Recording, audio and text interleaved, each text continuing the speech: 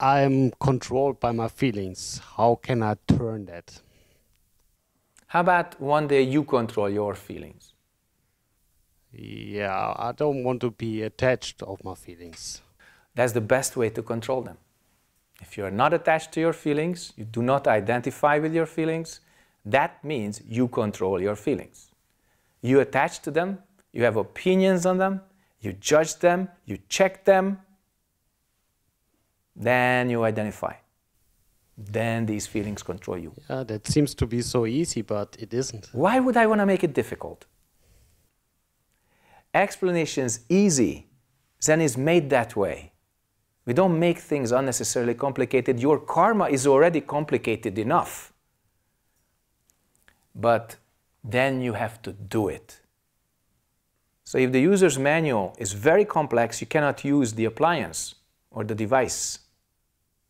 So the user's manual has to be simple and clear so that you could use the machine correctly. If the description of your karma is ununderstandable because it's so complex, how could you handle your karma correctly?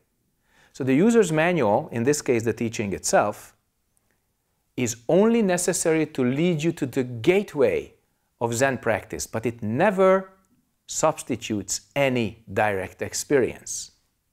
And that's why I believe it's simple, clear, and honest. Because words never try to be facts or actions. So your direct experience is what's going to help you.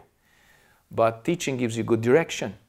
Teaching gives you good methods, mistakes to avoid, merits to acquire. So if you really practice correctly this clear like space, clear like mirror mind, then one day you will be able to control even the most powerful feeling.